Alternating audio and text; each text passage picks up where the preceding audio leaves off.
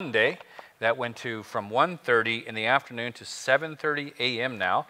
We started the Revelation series for the first time on the radio um, in, in, uh, in conjunction with that time change from 1:30 to 7:30. So we're certainly glad for that. It should have a whole lot more people listening, and I think it'll lead to a whole lot more visitors coming through the doors. But anyhow, Ecclesiastes chapter 3. A popular segment here of verses. We're going to be looking at the first 15 verses. It says, "To everything there is a season, and a time to every purpose under the heaven. A time to be born and a time to die.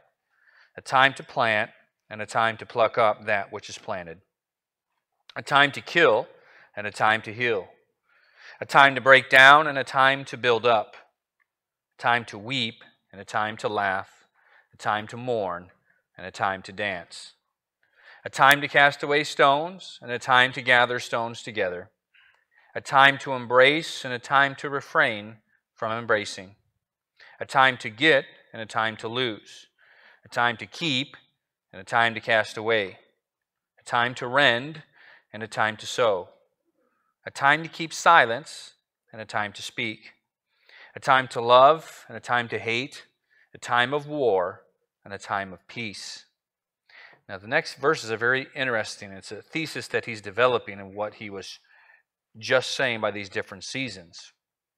He concludes with this: "What profit hath he that worketh in that wherein he laboureth?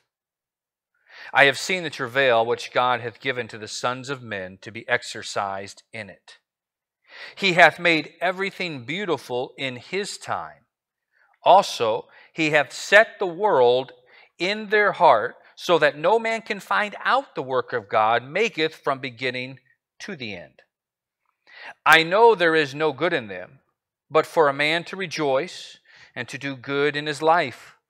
And also that every man should eat and drink and enjoy the good of all his labor. It is the gift of God. I know that whatsoever God doeth," now this is key, 14 and 15 is establishing what he is driving at from the very first verse. "I know that whatsoever God doeth, it shall be forever.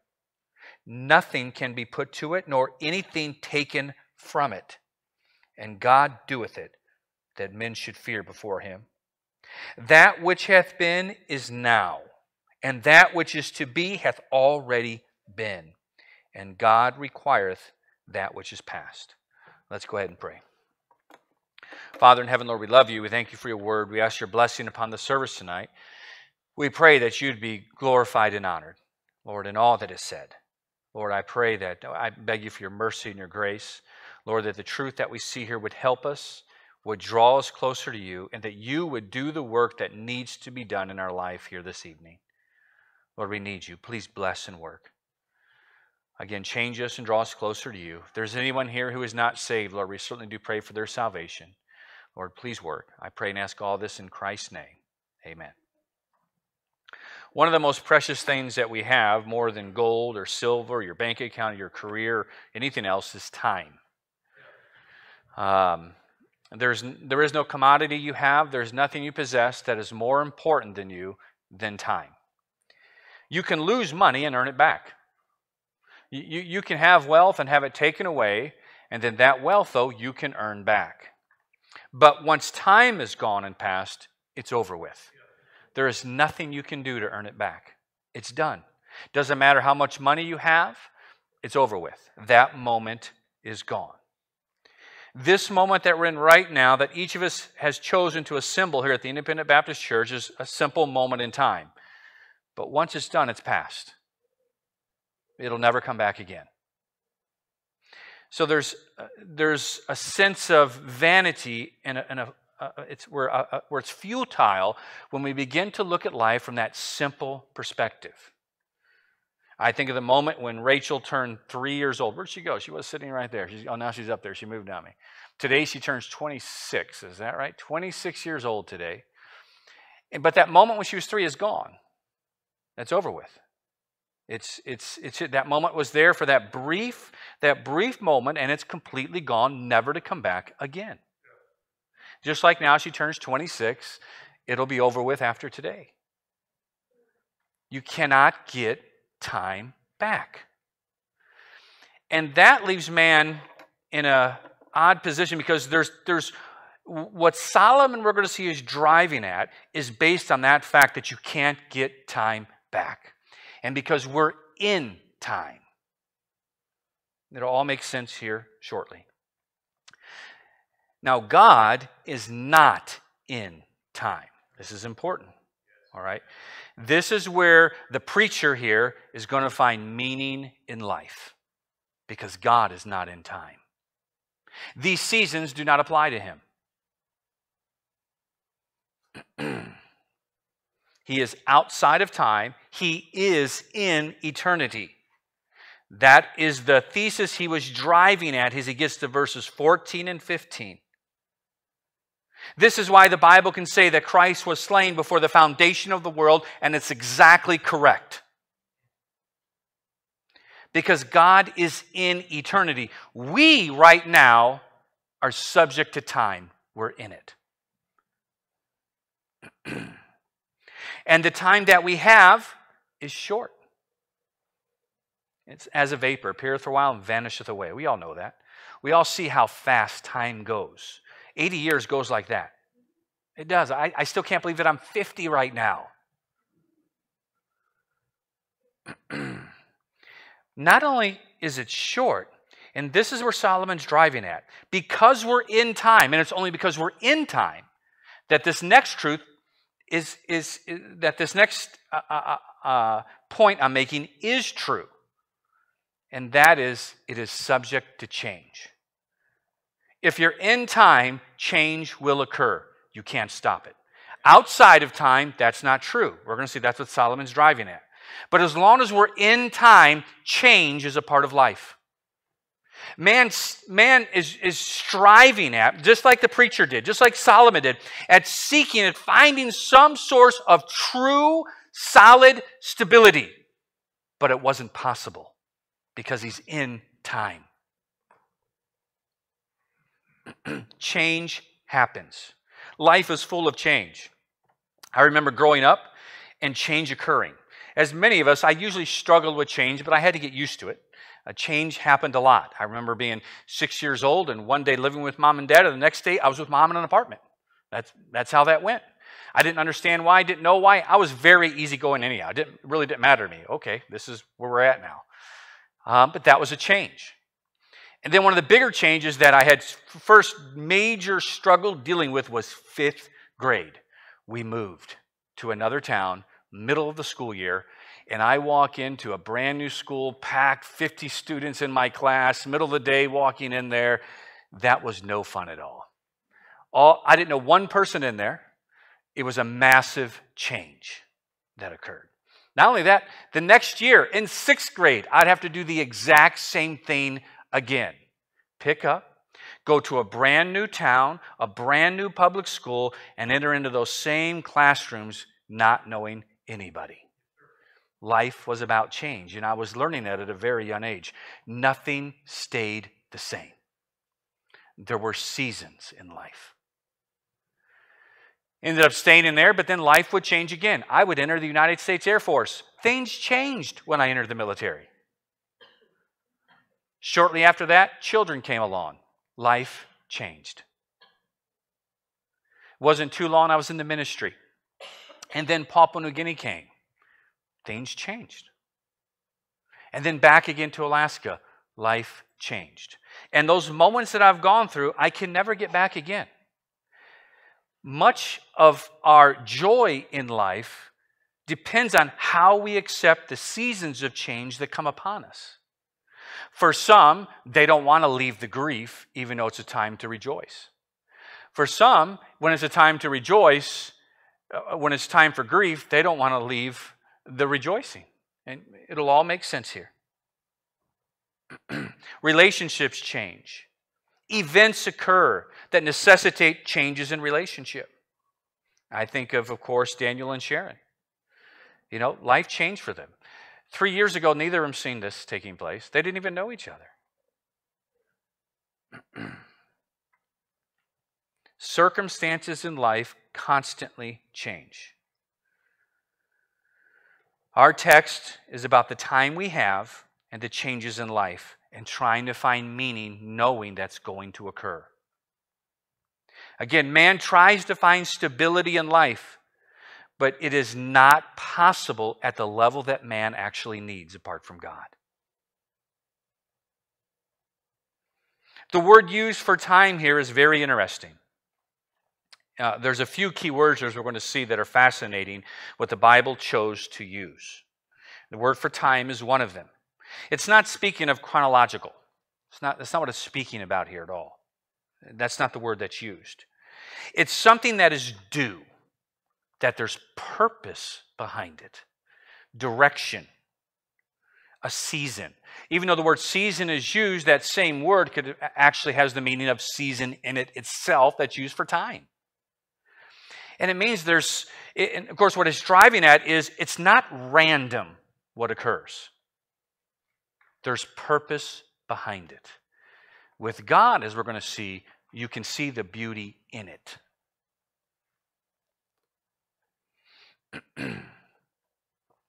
Keep in mind, the preacher, when writing this, is looking at the vanity of life.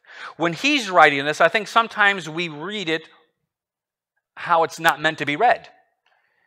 He's reading this from a point of vanity, a futility of life, of this being another distress. Because as he concludes, once he gets to verse 9, where's there 14 of them here? Once he gets to verse 9, he's like, what profit is there? I'm just spinning my wheels. Doesn't matter what I do, I can't find stability. A new season will come.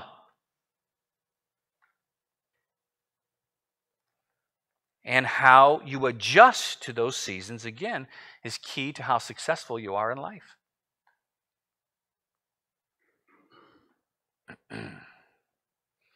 You can see it even with, you hear of these, different generation coming up nowadays, not realizing a season has changed where they need to move on and grow up. I mean, some people just staying home and playing video games till they're 35, 40 years old and not moving on with change.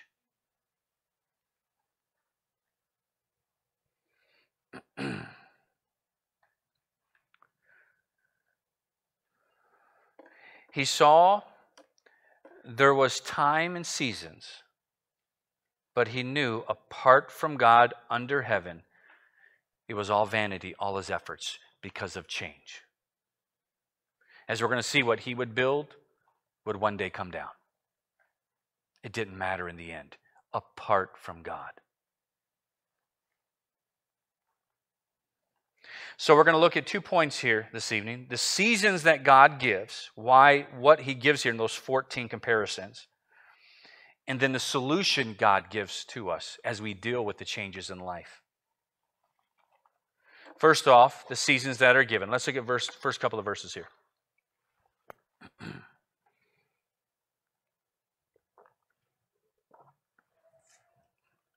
To everything there is a season, and a time to every purpose under the heaven. A time to be born and a time to die. Let me stop there. He starts off here by pairing birth and death, which of course are the boundaries of life. As he introduces this, he's setting the framework down. And he's also given us something that we know without a doubt is providentially of God. You had no say-so in your birth. You didn't get to determine if you were born into a rich family or a poor family, a black family or a white family. You had no say-so. It was predetermined by God Almighty. It was something that he set in motion and something that he did. These are both appointed times by God. There's an interesting year when studying this. Year of 1809. I want to bring that year up. It's interesting when you think of time to be born. The year of 1809 in the world was a time of war and of battles. It's right in the middle of Napoleon and his conquest. All this began in the Battle of England of the English Channel in 1805. Napoleon tries to take control of the English Channel. This all ends in 1815 at the Battle of Waterloo. So right in the middle of this in 1809, while the world is seeing nothing but battle and war and wondering what's going to go on, God was seeing babies. It was time to be born. Think about this. Right in the middle of this, 1809. Here's who was born in 1809. The Lord knew what he was doing. There would be men born that would change the world. In 1809, William Gladstone was born. He would become one of Great Britain's greatest leaders and prime ministers. Lead that empire to great change. In 1809, Abraham Lincoln was born, who would, of course, become one of the greatest presidents that our country has ever seen. In 1809, this man would change the world, but not for the good. So was Charles Darwin, was born in 1809. In 1809, Chopin was born, who would bring amazing music to the world.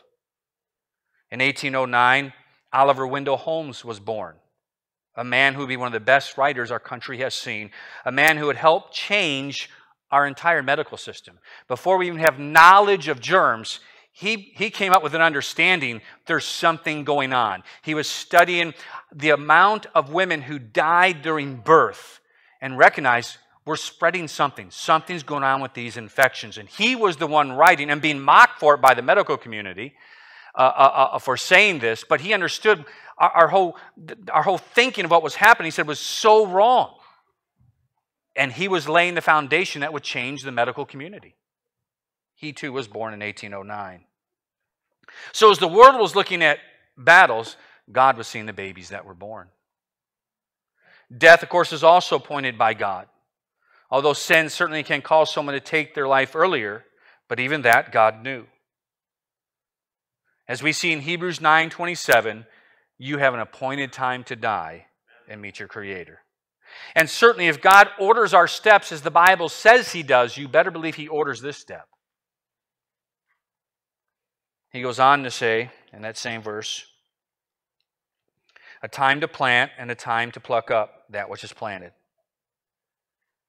Of course, this is, when we think of a farmer when it comes to something like this, plant and plucking up. But we see God in this. This is from God's perspective, not a farmer's perspective. You think of when He planted Israel in their land. Led them out of Egypt. Of course, first showed it to Abraham, this is going to be your land. And then when they finally get planted into it after the years in the wilderness coming out of Egypt, all that took place. Yet there was also going to be a time when they would be plucked up by the Assyrians and the Babylonians. There's a time to be planted and a time to pluck. Change had occurred. A time to kill, and a time to heal. Now, this is not dealing with murder, of course. This is dealing with justified killing. There are times when we can be in a situation when we cause the death of another. You don't know if tonight if somebody's going to break into your house and threaten your family, and you're going to be in a season of time to kill. At the same time, the next day, who knows, you might be in a time to heal. You might put yourself in a position where you're the one that's saving a life. I think back when I just finished preaching on a Sunday morning. The work in Kudu Kudu was fairly new, maybe a year old at this time. And one of the men from the village came running up and they said that a lady has just given birth and something's really, really wrong. And so we got in my truck and we went over there. It was just about a half mile down the road where she was. She was on the beach area there. And she was bleeding out. It was obvious. She was just bleeding out. And Marianne had grabbed the newborn. The umbilical cord still attached. And she got in the bed of the truck. That's not where I wanted her. That's where they were going to put her, though. That's where she was. And we take off for the aid station. And it was about an hour and 10-minute drive on a horrible bumpy road. And I am flying down this road. And she is sitting in the bed of my truck. But I'd asked there. They had they're midwives there, who deliver the baby. They're not trained midwives, but there are ladies in the village who will deliver the babies. And I'd asked the midwife as she got in the truck, do I need to go easy for her or do I need to go fast? She said, no, you go fast as you can. And so flying down there, and at one point in time there was a coconut that had downed in the middle of the little dirt road and had to veer off into the bush, not hitting any trees, and she's in the back of this truck. And coming back onto it. And remember, she just delivered a baby an hour before this, if that. And anyhow, we get there. When I get out of my truck at the I look in the bed of my truck. It's just a pool of blood. All of you. You don't see the bottom of my truck. She's still bleeding out and really weak. And anyhow, they got her in. The nurses took her. I went and washed out the bed of the truck, and they saved her life. She did not end up bleeding out. And the little baby's name was it McGovern or Terry? Terry, is that what it was? So the little baby was baby Terry, what they ended up naming that little baby. So there's a time to kill and a time to heal. A time to break down and a time to build up, it says. As with life, where there's a time to kill and a time to heal, so with our labors, is there a time of building up and a time of tearing down. Solomon built, of course, amazing structures. The temple, his palace. And that's just not the only structures he built. But he built amazing structures. But of course, all of them would come down. All of them. You can think of the Berlin Wall, which built, somebody could probably tell me the year. I know it was right before 1950, 48, 49, the Berlin Wall was built, coming down in 1989. A time to weep and a time to laugh, a time to mourn and a time to dance. Let me put these two together for time's sake here. They're both the same, but one is obviously giving more emphasis as to what occurs in life. We will all experience tears. We will all experience grief. We will all experience joy. So we have these seasons for both that God gives. Sometimes, again, we have trouble with these seasons in changing with them. There are those who are in sorrow who refuse to let go of it even though the season is past.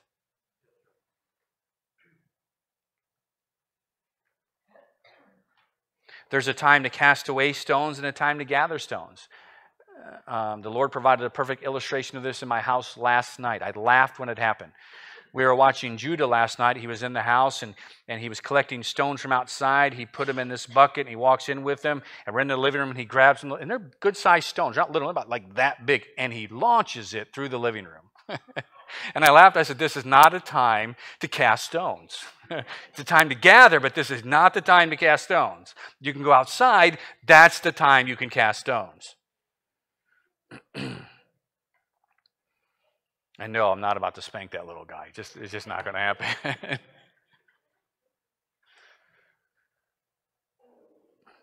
There's a time to embrace and a time to refrain from embracing, dealing with hugging. I find it funny that Solomon wrote this because he had about 1,000 wives. I don't think he knew what it was like to refrain from embracing.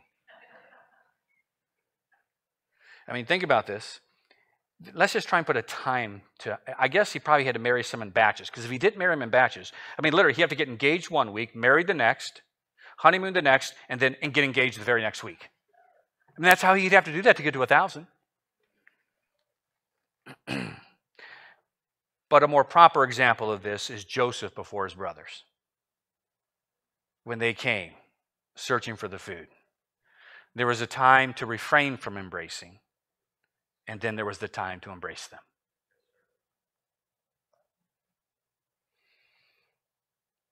There's a time to get and a time to lose. There's a time for gain and there's a time for loss. No doubt Solomon maybe thought about his investments and his economic dealings with other nations and his merchant ships and all that he had established with the gains and losses that came with that. These times come. One day you have wealth, the next day it's gone. One day you have nothing, and next day you have much.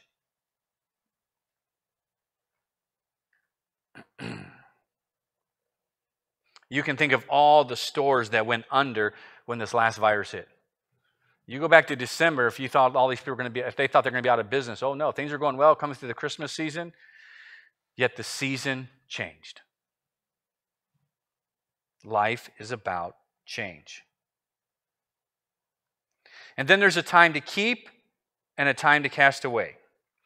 When we were getting ready to leave for deputation in New Guinea, so we were over at Ivan Drive, where we just moved Daniel out from, and selling most of the things we had. We had planned on shipping a 20-foot container over to New Guinea, so we kept some key things, but selling most of what we had. And we were holding a garage sale, selling a lot of events, and a neighbor boy came over wanting a particular item. Do you have that picture ready? Let's go and show me that picture real quick.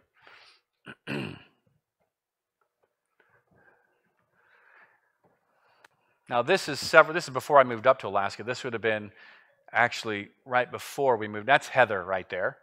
And what is she, 5, 6 years old at this point in time, with a Tweety bird that just got one at Cedar Point. And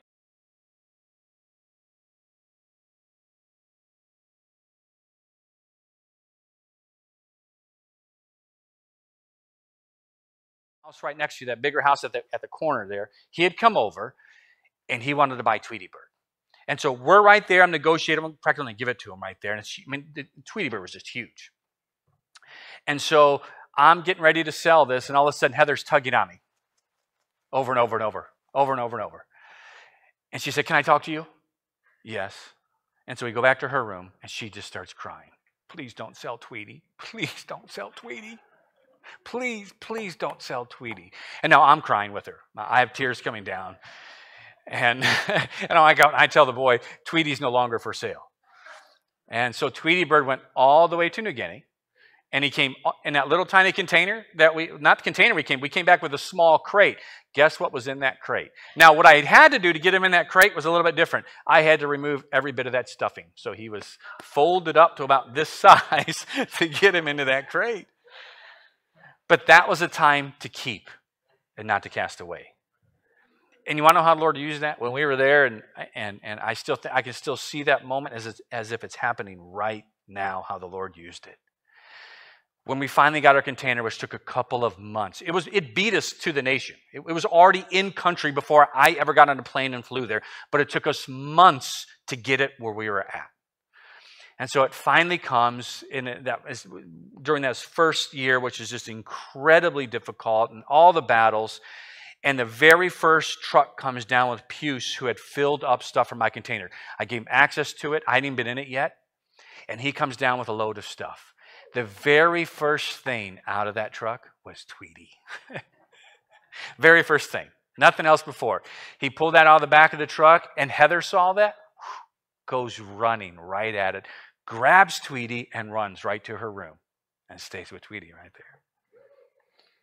But that was a time that I knew that was a time to keep and not cast away. There's a time to rend and a time to sow. The thing that, of course, that comes to mind here would be the veil of the curtain of the temple. There's a time when that was to be sewn up, but the day came when that thing was to be rendered apart.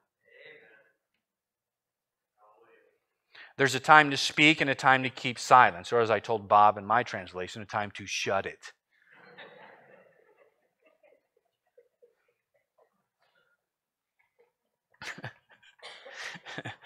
Proverbs, of course, has a lot to speak on this. The book of James has a lot to say on this point. Knowing when to speak and when not to speak. The tongue certainly needs a measure of discipline about it. It's not about letting your flesh be in control and let the words fly. It's about letting God to be in control of your life and using wisdom of knowing when to speak and when to be quiet. And there are times to keep silent. There are times to speak up when you have an opportunity to present the gospel, or a time to keep silence when you're recognizing this is casting my pearls before swine.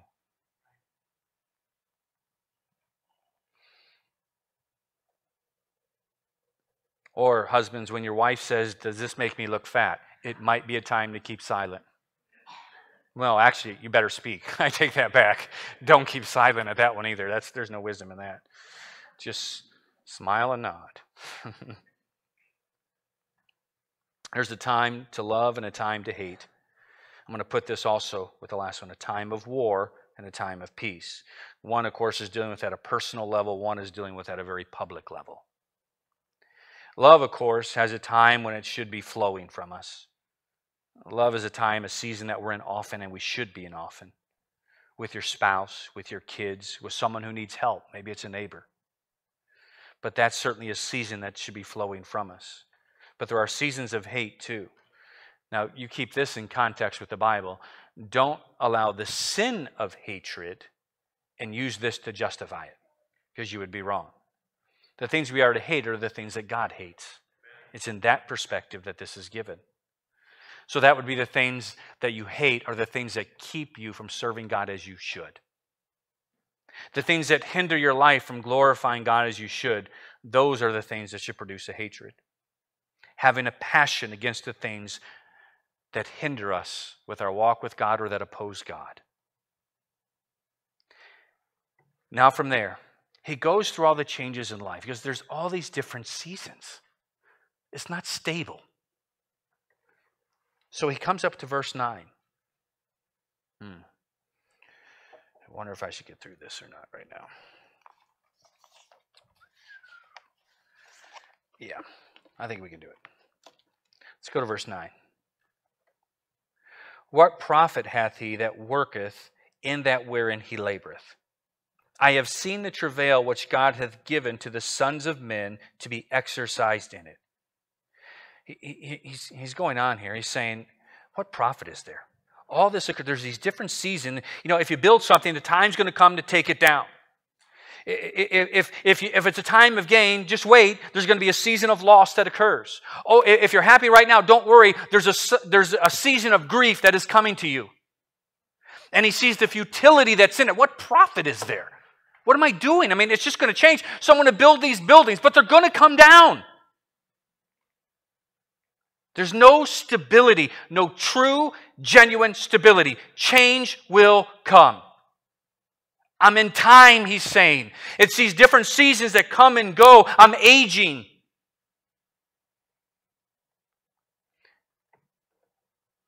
But in 11 is where he starts to see the solution.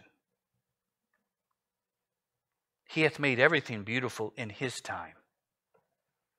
Also, he has set the world in their heart, so that no man can find out the work that God maketh from the beginning to the end.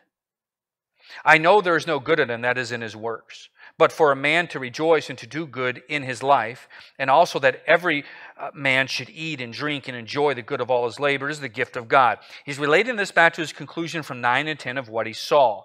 It's not the best summation here, what he's talking about, and his main point is going from 11 to 14 and 15. He's almost saying in 12 and 13 that, you know, he's saying almost to the point where it's just about materialism. I'm just going to have to enjoy that moment, knowing joy still comes from God, and that's it.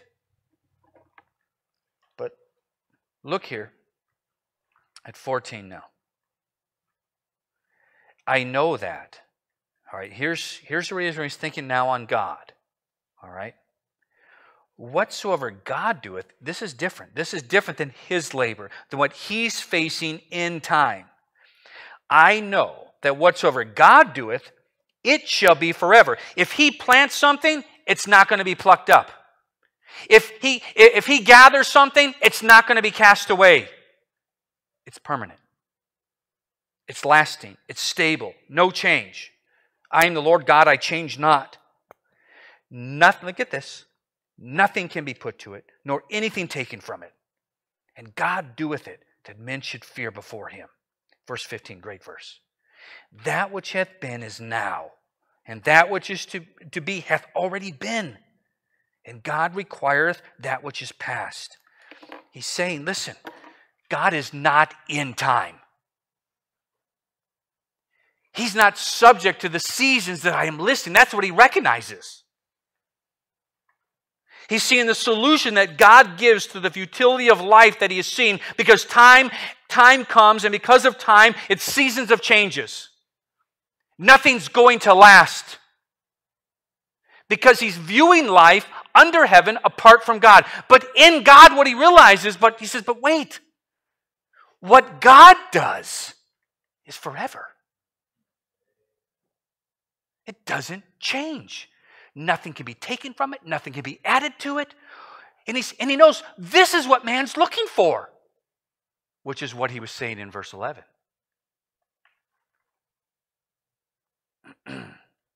God hath made everything beautiful in his time. At first, we might not be able to see it, where the beauty is going to come from. But think of Genesis 1:2, and the earth was without form and void, but beauty would come of it. We live in a very unstable world, as we see in our news right now. We can see how rapidly and quickly things can change. Obviously, any man who thinks life is going to be unending happiness, or that his current circumstances are all is going great, and he thinks he's going to carry this to the end of his days, is sadly wrong. A season will come. The phone call from a doctor will come. The news will come from a policeman. We go through seasons.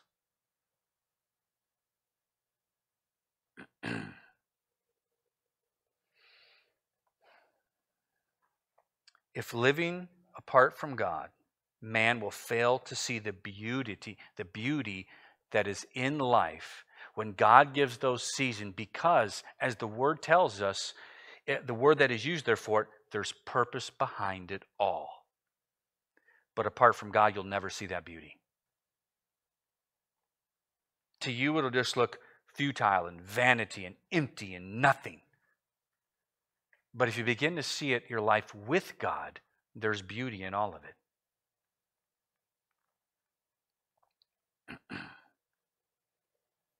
If you remove God from all the change in this world, you will be miserable. I mean, all that we are. You can see his point when you try and view what he's saying apart from God. You see his point. Why am I doing all this? What does it really matter? He would be right. But when you put God in the equation, that changes everything. Because as you endure change, you understand it's not about the moment that you're in. It's about the God that you're serving who's not in time. There's a big difference there. We are not to get caught up in the seasons of change and allow those to control us. They will come and they will go. We are to get caught up in the voice of the one who says, "Be still and know that I am God." It is with God we can see the beauty in what he is accomplishing.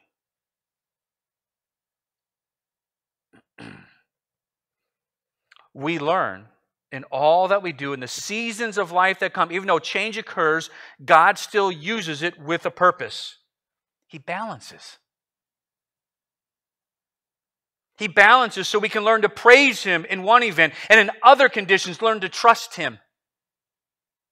He balances.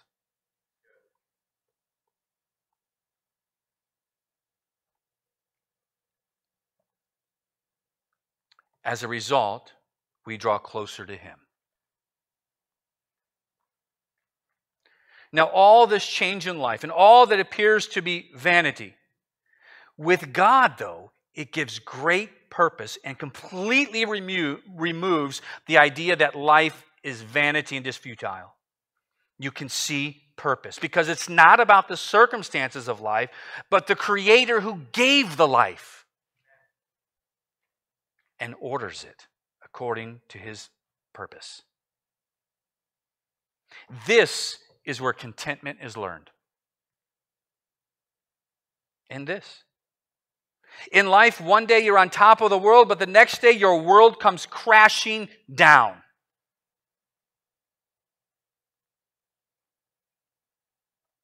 This can lead a person apart from God to thinking, what is the purpose in life? Why try? Look, you can think of right now of different store owners across American big cities who maybe spent 50 years to build something and it's gone. If that's all they know what their thought is? What a waste of time. Because that's all they know. That's Solomon's point. Another season just occurred and it's gone. And if that's all you have, what profit is there? But what he sees in God is, well, wait a second. With God, there is no change. What man tries to establish with retirement accounts and what are they, 501s and 301s, or somebody help me, 401s, 401ks and all this stuff. And what he's trying to produce is a measure of stability in his life. He's trying to have that. Yet it can change in a moment. But with God, that's not the case. Not at all. What he does, in other words, what man is looking for is eternity. Being outside of time, where there's no change, there's no seasons, it's the stability he craves. And that's what Solomon says in verse 11. Let's go back to that. By the way, example, I don't have time to dive into their life right now. I've done it enough. I don't think there's any visitors here. But great, great examples of this are Joseph and Paul. Great examples of this. Of how they went through such, Job, we could throw Job into this as well, incredible circumstances. But because they understood the sovereignty of God, and they lived in the eternal and not in the temporal, they were good.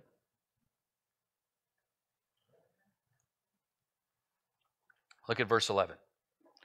11, 14, and 15 are just incredible verses. He hath made everything beautiful in his time. I've covered that, but look at this. Also, he hath set the world in their heart. That's us. So that no man can find out the work of God maketh from beginning to the end. Let's deal with that for a second, because this is part of the solution that God has given to man. He knows apart from him, they're going to see how futile it is and vanity, and it's empty and it's nothing. It's like again, trying to eat the wind when you're hungry. He says, but I put something in their heart. Now, the word for world here is not dealing with the world system and the evil of the world and this physical world. That's not what it's dealing with at all. The word is used about 438 times in the Bible. 3 of the times, it's translated world. This is one of them here. Once in Psalms. I can't remember the other one. It's also translated as everlasting, eternal, without end, never. It has the idea, now get this, what he's saying is this.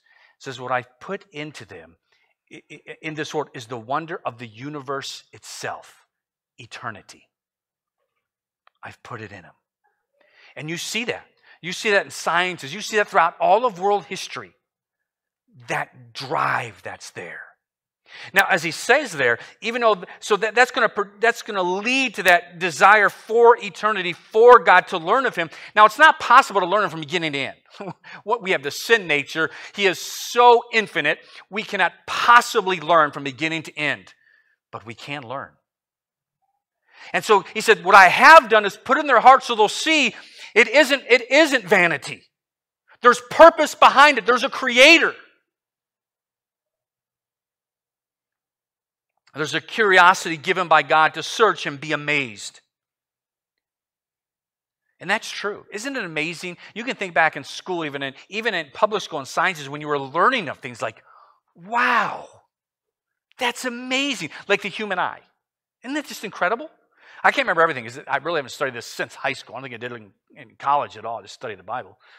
Where it comes in upside down and it flips it over up in your eye. So I don't know if everybody's actually upside down in reality or not. I'm not sure.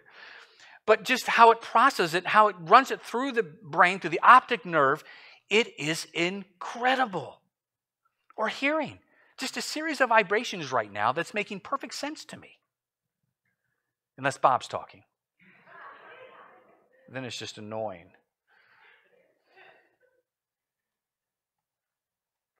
But he puts this hunger in man for eternity. You want to know why? Because it's not time. What man does for eternity never changes. Never.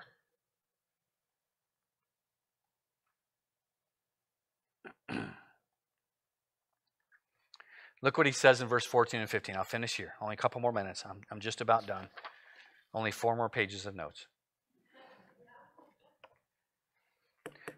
Now look at this. 11, 14, and 15 is where he's driving at, where the key is here. He says, I know that whatsoever God doeth, it shall be forever. Now remember, Solomon is distressing over what he did and how it had no permanence. But he knows what God does is forever. Nothing can be put to it, no worries there, nor anything taken from it. And God doeth it, that men should fear before him, in awe, desiring him. Verse 15, that which hath been is now. This is dealing with God not in time. And that which is to be hath already been. And God requireth that which is past. Again, God's not in time. He's apart from it. what Solomon, what the preacher is seeing in God is what man needs, what he craves. You know, when we established our government in the United States of America, you know what we were trying to create? Stability. A sense that we could do something with life.